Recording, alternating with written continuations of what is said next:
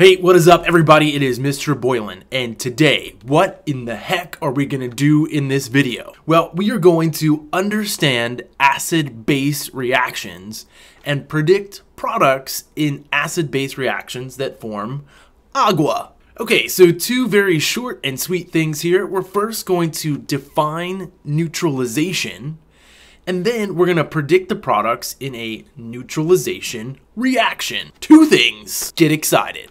Okay, so first things first, when we talk about aqueous solutions, neutralization is just the reaction of hydrogen ions, which we see in our acid solutions, with hydroxide ions, which we see in our basic solutions.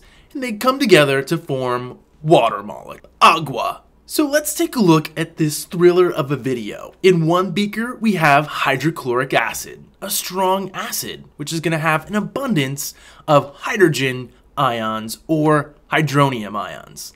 In our second beaker, we've got a thrilling beaker of sodium hydroxide, which is a strong base, which will have a huge abundance of hydroxide ions in solution.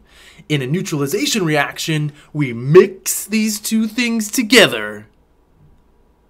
The hydronium ions, or the hydrogen ions from the acid, react with the hydroxide ions from the base to form water, which is neutral. A neutralization reaction. Boom! Excitement to the max. Okay, so we are also going to produce, in addition to water, an aqueous salt. It is an ionic compound composed of the cation from a base and the anion from an acid. It's really important that you don't always think of salt as sodium chloride.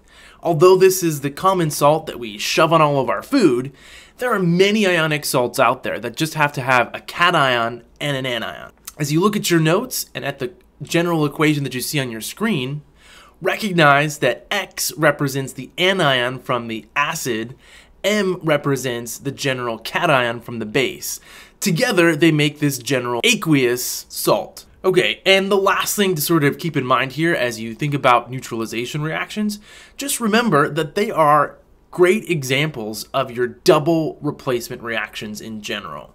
And that's it for this video. It's a short and sweet one. Neutralization reactions. Check out the info beneath the video.